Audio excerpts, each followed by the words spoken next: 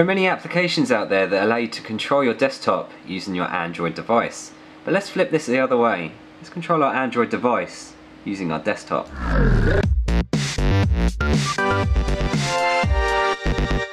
There are two methods that you can go about doing this. The first is designed for multiple computers, and the second is a little bit more easy for single computers.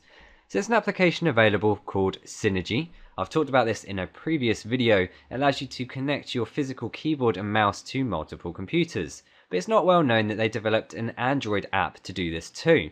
So I have this installed on my rooted Galaxy Nexus. I'm going to go ahead and run it. And I have 4 different fields that I can fill in: the Synergy client name, server IP, server port, and input device name. All I'm going to do is change the server IP to match that of the client on the desktop. So let's move back to the desktop. I've already got mine running, but you should see something that looks a little bit like this. All we have here is the IP I need in bold, 192.168.1.100. You'll see that I've actually already got that entered in. And I'm going to go ahead and configure the server. Again, this is already pre-configured. Let's start from the beginning. This is the username of my desktop. I'm going to go ahead and drag the monitor down underneath it, because that's where I want my Android device to be, underneath. Oops, let's do that again. And we're going to call this Android. And that's as simple as that. If you have more devices, so other computers, you can put them in these other fields around here, but we're just going to use this one for the time being. Click OK, and it's pretty much ready to go. There's a connect button on the Android app. I'm going to press that, and it should tell me, there we go, client Android has connected. And now if I go to move my mouse around, move it down, I can now move it around on the Android client. Now I'm going to zoom in on this just so you can see this using my camcorder, and you'll see that I have the little mouse going around here. It's just a little dot. I'm going to click and I'm going to start typing. Hello, I am typing on my physical keyboard. Okay, I spelled that wrong. But you also see that I have SwiftKey installed, and I can click those things to make the typing a little bit faster.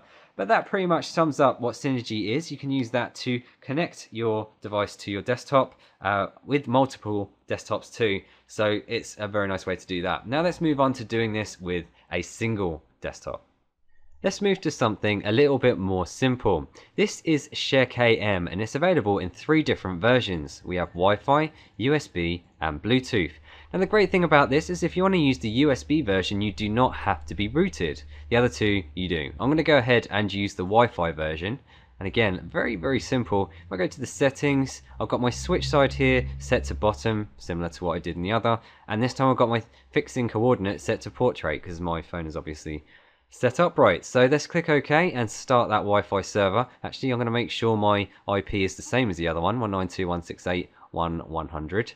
Click that start Wi-Fi server and go to the app on my phone. And I've already got this paired, so you simply need to just go to connect, and it will give you the IPs that you can connect to, and it will connect up. But I'm going to go ahead and connect, and you'll see how quick that was to get it connected. Just give me a notification. I can drag my mouse down, and there we go. Here is my mouse. It looks more like a mouse than the other app showed me, but you can see I can go on, I don't know, onto YouTube, search for my name like I've done there, mobile phone, 2003. It's very quick. Now, a lot of people can say, well, maybe you can use something like VNC, but the problem with VNC is it does get a little bit laggy if you put it on the desktop, as it's doing the constant graphics over the network. This is merely using the keyboard and mouse for this, so I can even use my scroll wheel on my mouse to get this working. So that's very nice to have. If you want to reply to notifications and things like that, you can use this for that. If you have a lot of typing to do in your Android app and you can't copy and paste it from your desktop, then you can do that too.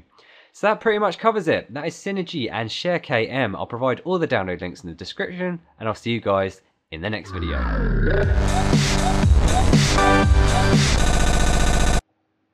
Stupid thing. Oh, Control.